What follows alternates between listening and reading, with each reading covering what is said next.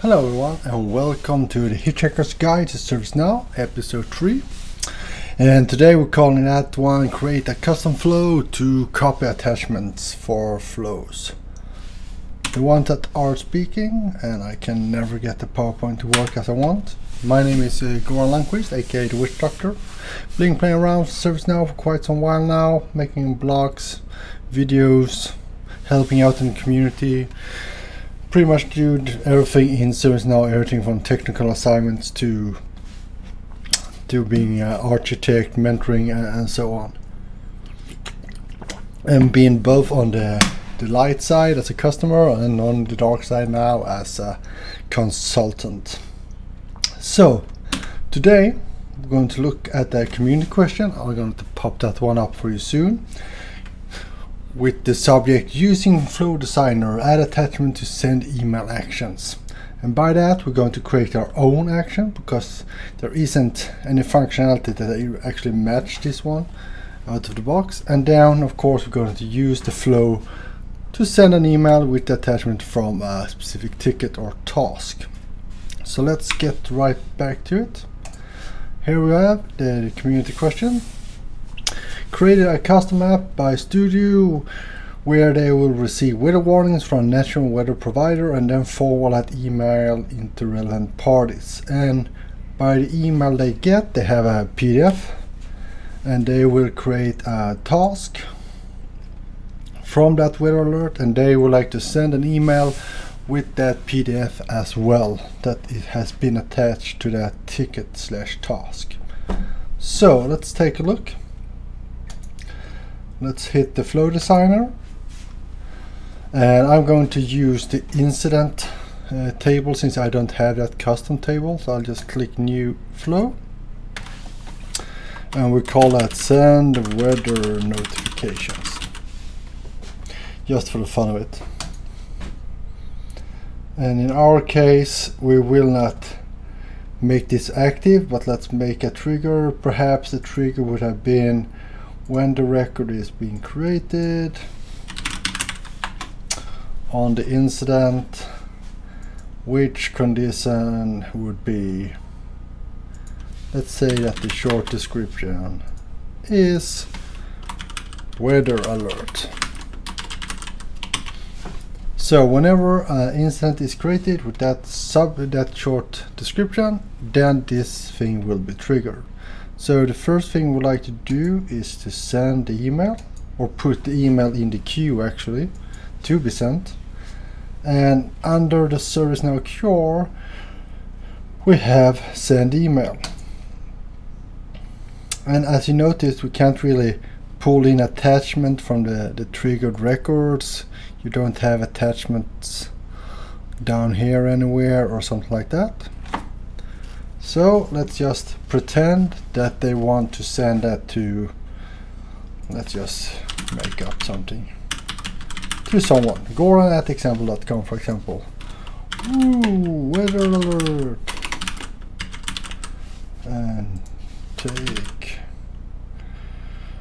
look out, the sun is coming tomorrow. I guess probably not that kind of alerts, but let's make it like that one. So now actually we like that one to have the attachment that exists on the incident. So for doing that we need to create a new action, and I have actually already done that, so let's take a look at that one instead. It's called copy attachment, and basically I take use of the API of the glide attachments. Let me pull that one up for you so you can see that one. And we have glide sys attachment, and we're going to use the copy functionality where we need the source table, the source sysID. Strange, they're actually saying source ID. Why don't you just call it source sysID or something like that? And then we have the target table and the target ID. So 4 parameters.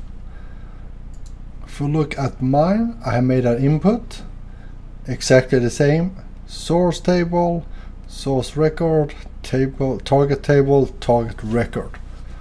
And you can see that we have the data here in the input as well. Then I created a script step that is very simple. From here I basically made 4 variables that I can use in the script and pointing them out to the input variables that the user are using to fill in this action. Then I actually just take these 2 lines to copy it, where I just say copy attachment, get use the class, then I use the copy, and inputs.stable. You can see this is how we use the input variables. You can see that stable is the source table, and we go to input.sysid, input to table, input with tsysid. And we don't need any output variables here because we're just going to copy that one and make that happen. So this is basically the simple one, and once you have built this as a developer, other people can reuse this action without really needing to knowing how to do the scripting and so on, which is the really nice thing about the Flow Designer. So basically we're done with email. Now we will directly copy the attachment. So we go to action. I put mine into global. I can of course put it somewhere else in another category. We have the copy attachment. And here you can see are the 4 different import tables. So the first one, the source table, is incident.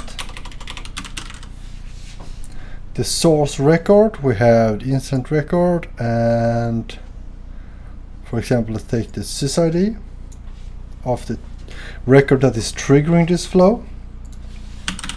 Target table is sysemail, or is it sysmail? Let me see.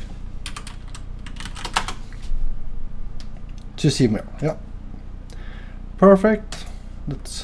And the target record that I would like to copy to is the email record that I just created here. You can see email. I'll just drag that one over there. Hit done. Let's save it. And before we test it, let me show you. We go to incident.list. And I know one ticket that has an attachment is this one. You can see when it's loaded.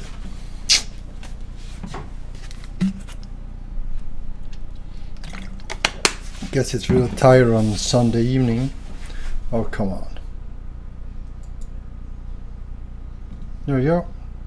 No URL settings.png. So we have an attachment in this one.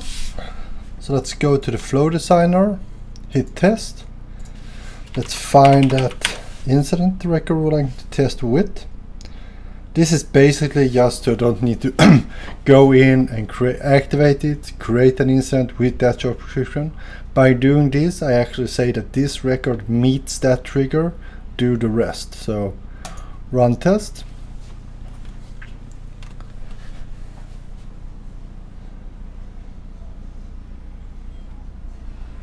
Come on. Why is it always slow when you're recording it on a video? So it's done. Let's take a look. Green, completed. Everything seems to have been working. Not that one I want to look at. Stop that one. And there we go. We can see that we actually got the different variables. It seems to have the correct sysids. So if this is the case, the target record, the email that was created should have this sysid and hopefully an attachment. So let's go to mail, outbox, and I guess it's already been sent since here we go. You see the subject, and here you see it's been sent, and we have the attachment with you, and that will actually pop up as a nice attachment as well. Just to show you how it looks like, since I tested it before I recorded, so it wouldn't pop up. This is how the email looked like when I tested earlier. You can see that you have the attachment as an attachment as well. So basically, to get that to work, Let me find my mouse. There we go.